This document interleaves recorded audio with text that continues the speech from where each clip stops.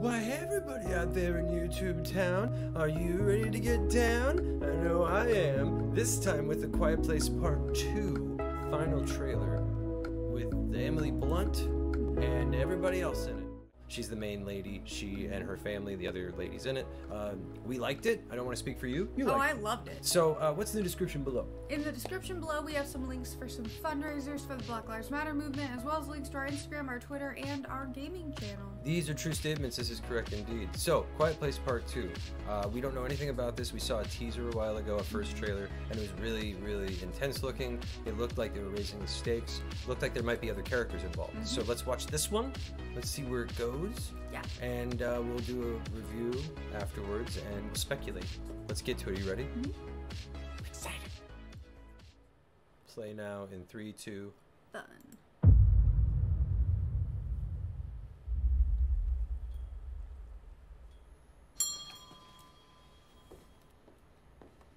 Hey.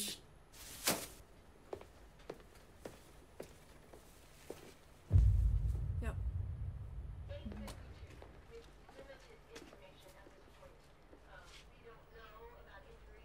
What happened? A bomb, I think. Oh no. Sorry.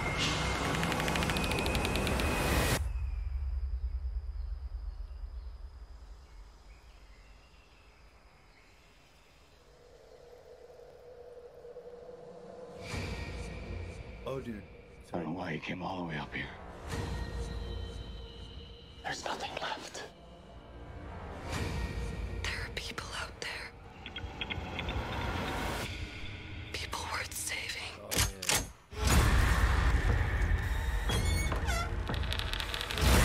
It's Jay. Most people had finally given up hope. Is that Gianna?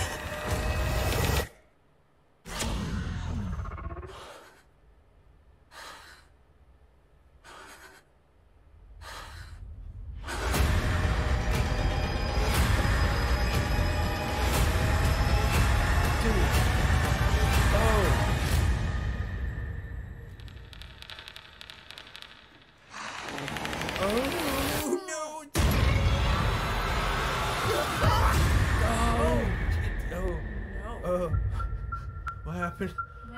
Only theaters. Okay, May 20th. Oh god. IMAX. That was a lot of intensity right there. Like, just a lot of good, awesome intensity, but a lot of intensity right there.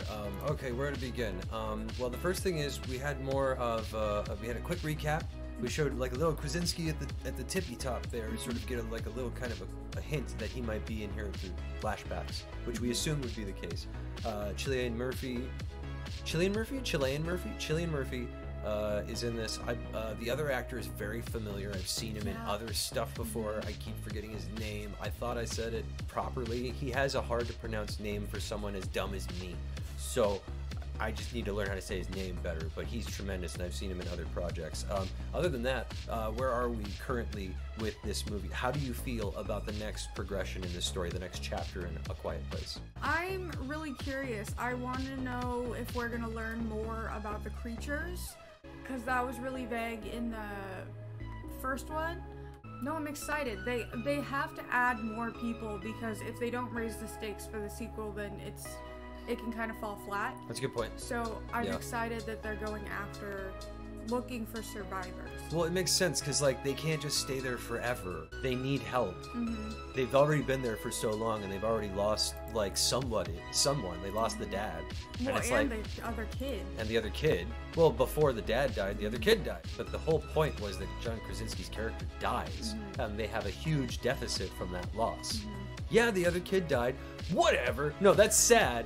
Don't get me wrong, but it influenced most of that movie. But the biggest takeaway from that first movie was that Krasinski's character died, and that was a huge sudden loss, and no one really expected it. Really, we didn't want anyone to die, but his character did. We're like, damn, very impressive choice to make for the filmmakers, because Krasinski's the director and star and the writer. He could have just kept going. He could be like, you know what? And I lived, and I come back, and I got a beard and a hook arm, right? And he's like Ash from Evil Dead. I would love that. I don't know if they would ever do that, but I would love it if they tried. I just think that this is going to be a really cool idea to expand this universe and the lore of these creatures, find out a little bit more, not too much, find out what's going on. Are they terrestrial? Are they extraterrestrial? Like, what's their deal? Are they from another dimension? What the heck is going on? We don't actually know entirely, but we have an idea. And we do know that they have a sensitivity to really loud sonic boom sounds. It like messes them up so bad and makes them vulnerable. Which makes sense because their hearing is so sensitive. So we gotta see how they're gonna use the cochlear implant from the first movie, bringing that back. Loved that little bit. Good job remembering. Well, dude, it was really cool, right? Like that was the biggest thing at the end of the movie was they had a weapon to fight. So it's not like they're completely like helpless. They have a weapon to fight with, and they're gonna try and expand this weapon. And they're like, look, no, we know how to fight them. We know how to kill them. And these guys are gonna be like, what? They'll be like, does it work? It's gonna be awesome. I'm looking forward to this. And the two Survivor dudes hanging out, both those actors are great, and they're really good supporting actors too. Very smart choices to have those two as your like random Survivor dudes, right? Because you believe it with those two. Because Cillian Murphy is from the 28 Days Later franchise, and then the other guy has done so many other movies as like a badass that I'm not worried about that. It makes sense when you see them as survivors. Like, yeah, okay, they would survive, right? Yeah. So teaming up with Emily Blunt, really, really cool. So we got to rate this out of 5 things. Emily Blunt is in this. We're rating it out of 5 blunts. Out of 5 blunts. What do you give this? Emily Blunt's. Okay, listen. Hey. The first one was so good that the hype for this one is real. Yes. So I'm gonna dock it a little bit because I'm hesitant. Oh no! I'm gonna give it a 4 only because hear me out. Out of 5? Just hear me out. Blunts? Yes. You have 5 whole blunts. Sequels, horror movie sequels specifically, are either a hit or a miss. There's no in between. You're right. You know what? That's a fair assessment. That is a fair assessment to make. Most horror sequels to horror movies are always hit or miss, even if it's an established franchise that is really, really good. This looks so cool, and this looks like such a fun. I didn't think we would like when we finished A Quiet Place. I thought, oh, well, that was great. It's gonna be like Babadook, and there's only gonna be one. No, they've got a sequel, and now they could probably do it as a franchise. Yeah, probably. That would be smart. If Krasinski and Blunt were able to get, well, they're married, right? So if the Krasinski Blunts, I'm sorry, if they can have their own little horror franchise and keep that going, that is really smart because they can write it, they can produce and direct it, they can have roles in it. You know, maybe Krasinski can play his twin, his brother's twin. No, I'm Joe, or Dave, the twin, long lost. Yeah, I'm back. No. To save the day, right? That would be whatever. We'll figure out a way to get Krasinski back.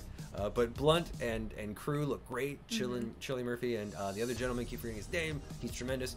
In the men's below, let us know we're done. And then of course the kids were great too. What's her name was great. So I keep forgetting. Like hats off to them. They were so good, and they're coming back.